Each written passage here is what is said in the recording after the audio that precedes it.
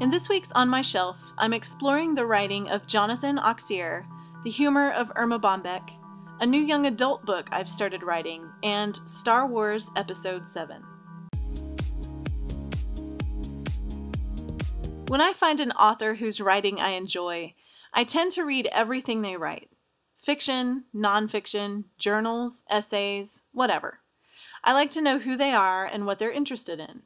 That's what I've been doing with Jonathan Auxier. In episode 10, I talked about The Night Gardener, which is the first book of Auxier's that I read. It captivated me immediately. I recently finished Peter Nimble and His Fantastic Eyes, which is actually Auxier's first book. It was a story about Peter Nimble, who is a blind thief. One day, Peter steals a treasure box from a traveling man, but when he opens the box, he finds in it not treasure, but 3 sets of eyes. When he puts one pair of eyes in, he is magically transported to another place and time.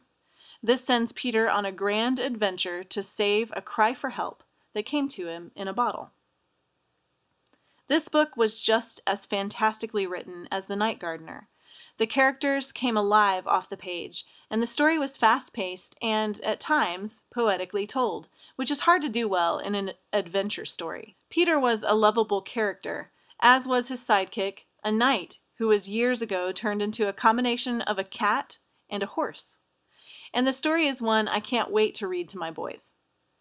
I was pleasantly surprised to read that Auxier has another Peter Nimble adventure set to release in April. It will definitely be on my shelf. For a while now, I've been studying the art of humor writing because I run a humor parenting blog called Crash Test Parents. A couple of years ago, I discovered the classic humor that is Erma Bombeck. I love this woman. She used to write a syndicated newspaper column in American newspapers, and many of her columns have been turned into book collections.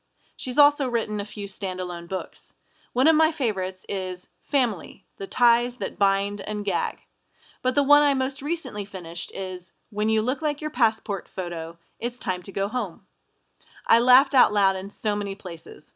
This is a book about traveling, alone, or with a spouse, or with children.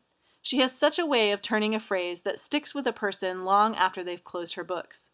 If one wanted to begin studying the art of humor writing, Erma Bombeck would be a good place to start. Our family has begun the new year with 2 family fun days and loads of time spent playing. We are exploring how to regard everything in our lives as play, even work, even cooking meals, even chores. The other night, when the kids wanted to turn up the volume on a Kids Bop CD during dinner, we suggested they wait until chores. And then we danced through sweeping the floor and wiping off the table and washing the dishes. These kids can bust a move, and they definitely didn't get it from me. This week I started on a lot of final draft manuscripts, including Farandale, My Brother Oliver, and I continued with The Midnight Hour. I also started working on a brand new story that is so new it doesn't even have a title. It's going to be a book sort of like The Perks of Being a Wallflower meets Eleanor and Park. I'm really excited about this one, even though I didn't start out planning to write in the young adult genre. But this one takes place in the late 90s, and I started listening to a 90s Pandora station. There's just nothing like this music. I might have to start setting all my novels in the 90s, just to listen to that station. Anyway, I have a pretty aggressive writing schedule planned for this year, and this week was a great week toward meeting my goals. During the Christmas break, my husband and I went to see the new Star Wars movie. Don't worry, I'm not going to give away any spoilers. I'm just going to say that I enjoyed it just as much as I thought I would, probably more. I'm not a hardcore Star Wars fan, but I do admire George Lucas for his brilliant storytelling and world building.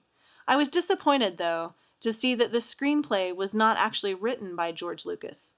I say disappointed, but maybe it's more surprise. I don't know if I, as a writer, could let go of a world like that, but I suppose at a certain point you have to move on. Maybe the Star Wars story for him was over. He was content to let someone else continue it. I just don't know if I could do the same, but good for you, George Lucas. For more about me or my books, sign up for my email newsletter, where I share an inside look at life and projects I'm working on and the current novel of the year. If you have any questions about writing or books, or how I managed to run a writing career with 6 little ones, leave them in the comments, and I'll get to them in future episodes. For more on my shelf, subscribe to my YouTube channel. Thanks for watching.